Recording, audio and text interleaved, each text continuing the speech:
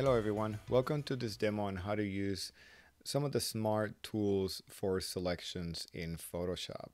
I'm going to go over four tools slash techniques that you can utilize that are smart for Photoshop. I'm going to open a couple images and walk you through it. So I'm going to start with this image right here. Let's say that you want to get rid of this hole. Let's say that you want this picture to have the bricks and not have the hole in them. One of the tools that you could use is the selection brush tool, and that one, the shortcut is L. Okay, so you press the letter L and it will show you that tool. So you can see it is this one right here. It looks like a brush, and then it has this little walking ants, or the symbol of walking ants, around it. So that is the tool right here. Okay, now the cool thing about this tool is that it will help you work faster. There are other tools that you can do the same thing and might even have a better result, but the advantage of this one is that you get to do things a lot faster. So once you have this tool selected, the only thing you have to do is go around, the object, or the hole in this case. And once you get to the end, you can see that it filled it in. So right now, all of that is, basically selected. And I can generate fill, which is one of the other tools that I wanted to talk about. Basically, it's an AI, supported tool where it basically reads your image and identifies what you probably want for this scenario, which is filling in this hole with some of the concrete. And it utilizes AI by looking at this image and thinking, okay, all of this is filled, so you're selecting this. You probably don't want that there, and you want to fill it with something similar. Now, how this works, you can click on it, and you don't have to write anything. If you want to remove something, just click generate, and it will send that data up to the Adobe server. That way it will process it, the machine there, and then it brings down the data of what should be in there. There is a limit of how many you can use where it goes faster, and after you use it a lot, it starts going really slow. As you can tell, I've used it a lot, so it goes a little bit slower, but it still did a great job. Look at how well that is filled. Even if you zoom in, you can see that it looks pretty realistic compared to the rest of the image. So that is one way. I'm going to go back because I want to show you one more time how that worked. I'm going to press the letter L in my keyboard. I'm going to select this, and then it did that. Now, even though this looks like that magenta fill, it is a selection. If I press the letter V for Victor, you can see that it changes to the walking ant. So you can use this tool for creating a selection. If I press the letter L, it goes back to that. So if I go like this and I want to select that, and then I go to the letter V, you can see that I added to it. So it can become pretty powerful. The more you use it, the more you get a hang of it. And you can see that you can do a couple of things. Now, once you have this as a selection, you can always modify with one of the other selection tools. You can add to it, subtract it, or anything like that. So for example, I can now select a different tool, the object selection tool, and I can add to it. Okay, so, or I can take away if I press Option and then go back and take away some of that selection. If I press the letter L again, you can see that it stayed with whatever I added because it's in memory of what I'm doing as I go with that tool. So pretty cool. I thought I would show you how to do that.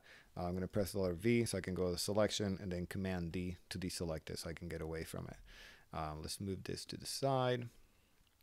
Now, so that's one image I wanted to show you is the selection brush tool. Another one that I wanted to share with you, I'm not going to save this, I'm going to go back here, is how to select an object a quick way, right? We went over some of the tools to select objects. Those were the traditional ones for Photoshop, but they realized that a lot of people wanted to select objects, and sometimes they wanted something quick, right? So they came out with this tool, the object selection tool, that you press the letter W for your keyboard, okay? And you have to hold down if you don't see it, and it's right here. Object selection tool. So once you have that tool, if you move over your image, you can see that right away, I'm not clicking, I just hover over it and it identifies, oh, do you want to select the sky? And then you go to the object or the rock, and then you can see that that's an object and it selects it. Now, well, it's not selecting it yet. It's just showing you, hey, do you want this? And if you want to approve it, you just click on it and it will select it for you. So if I go out of it, you can see I'm going to change the tool because if I keep it in that mode, it just keeps showing me other things. So that's why I select the letter V to get out of it, because it's distracting. And now you can tell that it has the rock selected, which is pretty cool. Now, there are many, ways and you can use this. One way, I'm just going to show you one because I want to do a quick demo, but you can interpret it, like as any other selection tool. Once you have it selected, you can do anything. I'm just going to do a quick adjustment of making, let's say, the background a little bit darker. Oh, but well, look at what's happening here. I'm darkening that. So I'm going to invert the mask. So I'm going to do Command I. Now it's the background. So now if I go to the curve and I darken it, then it's the background. So let's say I want to darken the background so then the rock kind of stands out a little bit more. So that's the selection that I really wanted, but it was easier to select the rock than selecting everything else, because I don't know if you noticed when I had the tool, it identifies like the sky. Let me go back to the image, right? And then this is separated. And if you can tell, like it's a little bit soft on the bottom where the water is. So it's way easier if you select the rock and then do the mask. So that way you can adjust the surrounding area, but you have to invert it like I did. So anyway, that's a quick adjustment. Now you can take advantage of it. The same thing will work. Let's say if you have someone in a t-shirt that's red and you realize, oh, I wish it was a different color. You can object select the t-shirt, or select the person and then try to modify it with adjustment, which is pretty cool. So that is one way of using that one. I just wanted to show you a quick, easy way of selecting a rock, not like the tedious one of using the pen tool or, any other tool that takes time. This is a lot easier. However, keep in mind that what I'm doing here is just basically altering the color. But if I zoom in and I have that selection, it might not do a great job. So you always have to go in and verify. You can see that I selected this rock in the background. So you have to always go in and check. So it is fast, but it's not always 100% perfect. Sometimes it's like 98 or sometimes it is 80. So it depends on the image and what's on the background.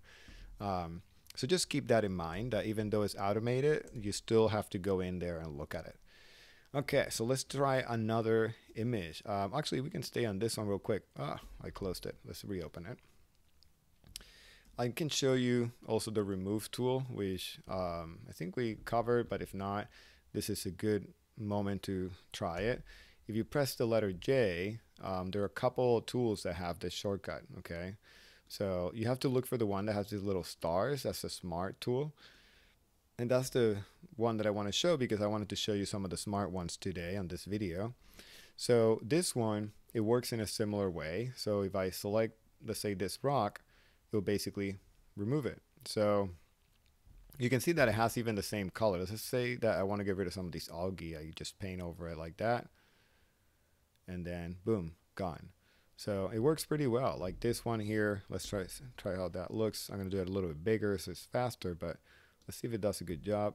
Look at that. That was pretty quick. So again, that is the remove tool. Even though it's not a selection tool, I thought I would show it because it's a smart tool. We're probably going to use it again later, but I wanted to show it because also, even though it's a smart tool, it has that magenta color, and I want to make sure that you understand that there are a couple of tools that have that. Like the selection brush tool that also has that magenta tone to it.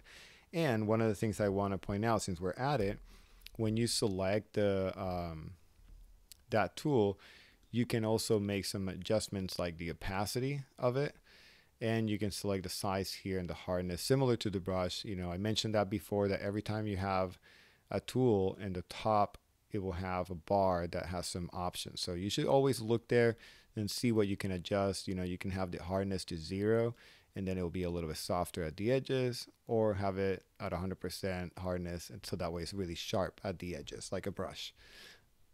Okay, so that's that. Let me close this image. Don't save. And I want to show you in a different scenario one of the things that you might encounter. So let's say that you want to select this. I'm going to do the object selection tool, and I'm going to click on this object. And so it's selected like that. So right now I have it selected. I'm going to press Command J so I can duplicate only what I had selected. So it's right here on the top. And then the background one, I'm actually going to fill it with white. And the reason why I want to do that is that if the edges are really contrasty, right, and that's what's black and this object is not, when you do the selection, even though it did a great job selecting it, you will see that line black because of the background, right? So in that case, you probably want to contract your image or your selection, sorry, so that way you can take away some of that, you know, blackness, or if it's the opposite, if it's a white background, usually it has a white line. So you want to contract it and get rid of it. I have other videos that explains that, but I just want to point out that when you use a tool like this, that doesn't mean that you just do it quickly and it's done. There's some refinement that you have to do to make it look good. And one of the ways that you do that, I'm going to explain it quickly, even though we're going to do another video. Once you have the selection, you go to select, modify. So select, modify, and then you can look for contract. Okay. And then you can put, I'm going to exaggerate it so you can see it. Let's put 10, press OK. I'm going to zoom in so you can see what happened. So the selection was actually at the edges all the way over there. I don't know if you noticed, but it went a little bit in. Basically it went 10 pixels in. And the reason is so that way when I do the copy of Command J, it left all that black in that image. So in theory, it should be a little bit better now. Oop, wrong color. So you see now it doesn't have that black line here. Okay. So anyway, that's a quick way of fixing it if it does something like that, to be able to get rid of that blackness around it. All right, so that's that image. Let's do one more. Let's see what else I have for you today. Oh yes, let's do a couple of these. Let's start with this one. I'm gonna no, let's jump. Yeah, let's do this one right here. Yeah, let's go in order. All right. So this one, what I want to show you is a different technique, which is called the quick mask. For the quick mask, you guys have done normal mask that is in an adjustment layer, or you can, you know, add a mask to an object as well. But the quick mask is for things that are a little bit quicker, hence the name, right? A quick mask. And it does a pretty good job, and it's a little bit versatile in the way that you can use it. So I'm going to show you some of the cool things that you can do with it. Well, one cool thing, and you can take it in and then use it in different scenarios, because again, once I show you one technique, that technique could be used in multiple scenarios. So the shortcut to go into the quick mask is you press Q in your keyboard. Okay, once you press Q, you will see that your layer is going to turn red like this. Okay, so let me show you zoomed in. It looks red. If you don't memorize the shortcut, which is the Q, I'm going to press Q again. You see that now it's not red. There is an area here that you can access to turn it on. And it's this little icon that looks like a little rectangle with dotted lines in a circle. Okay, so you can either press here, okay, and you can see that it went to red. Okay, and unpress here as well. So I like to use a shortcut Q, and this makes sense, quick mask. And once you have that with the brush tool, in the same way that you paint with mask, I'm going to do it a little bit quicker. I'm going to paint the water, and then make it smaller, because I want to change the color so it looks not that brownish, because it doesn't look super appealing. It doesn't make me want to jump in that water. Even though I jumped on it. But I was looking at this picture, like, oh man, it would be great if that water was a different color, so people, you know, seems like it's more appealing to them. Now, as I'm talking here, I'm trying to go a little bit quicker. Let's make it bigger, even though it might not be perfect, but I don't want you guys to be waiting too long. I just want you to get the idea of the tool.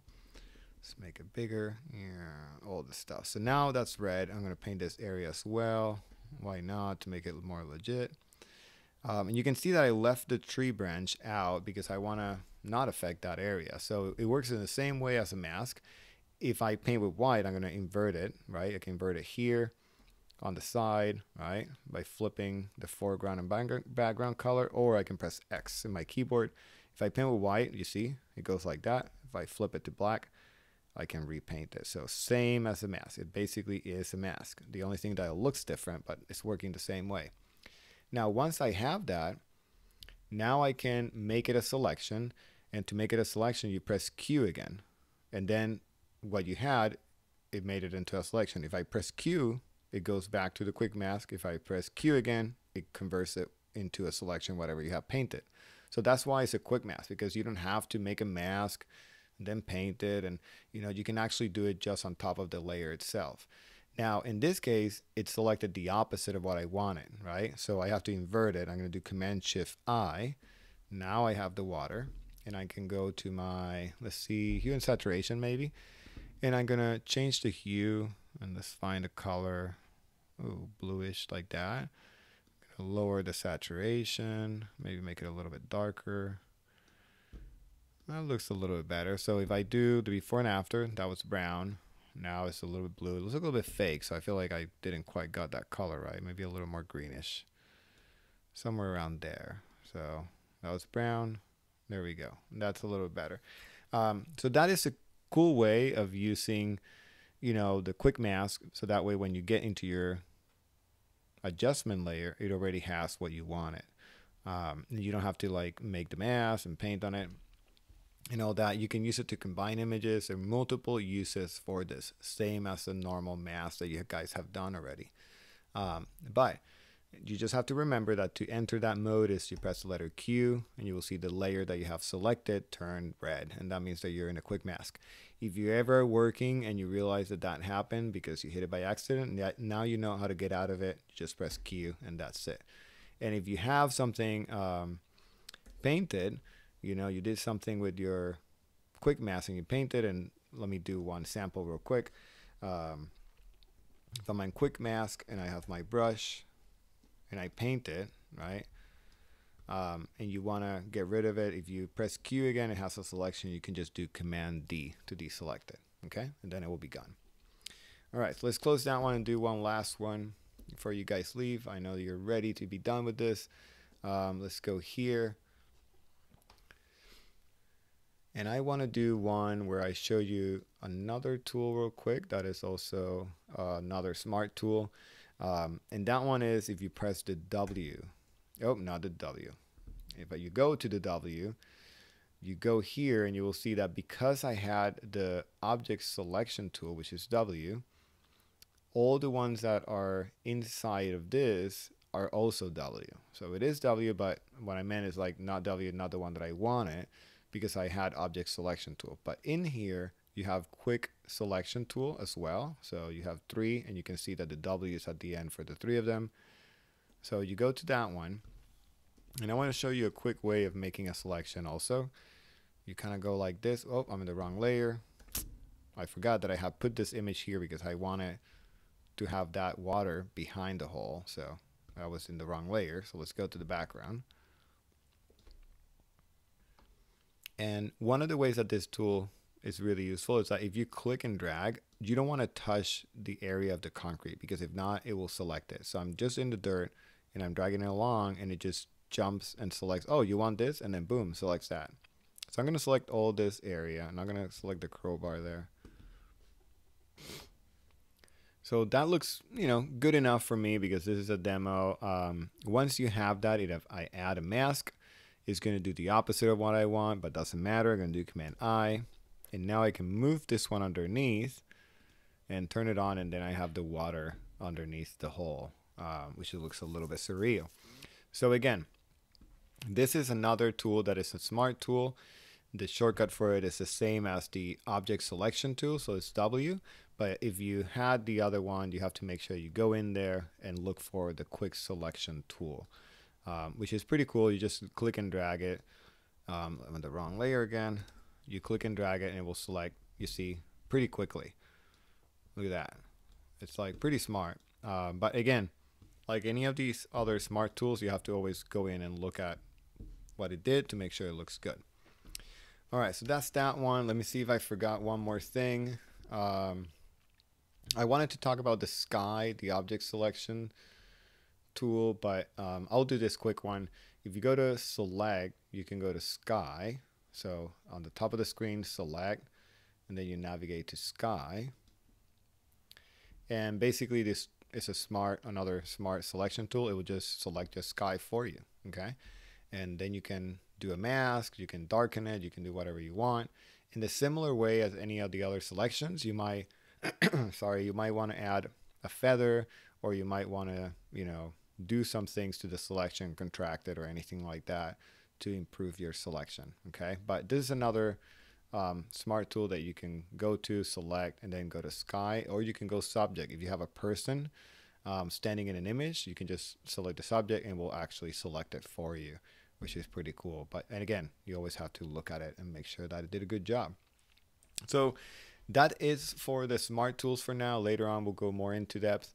But I wanted to show you because we talked about selections this week, and I thought I will go in a separate video about the smart ones now that you know how to use the normal selection tools. All right, hope this was helpful. If you have any questions, let me know. Thank you so much.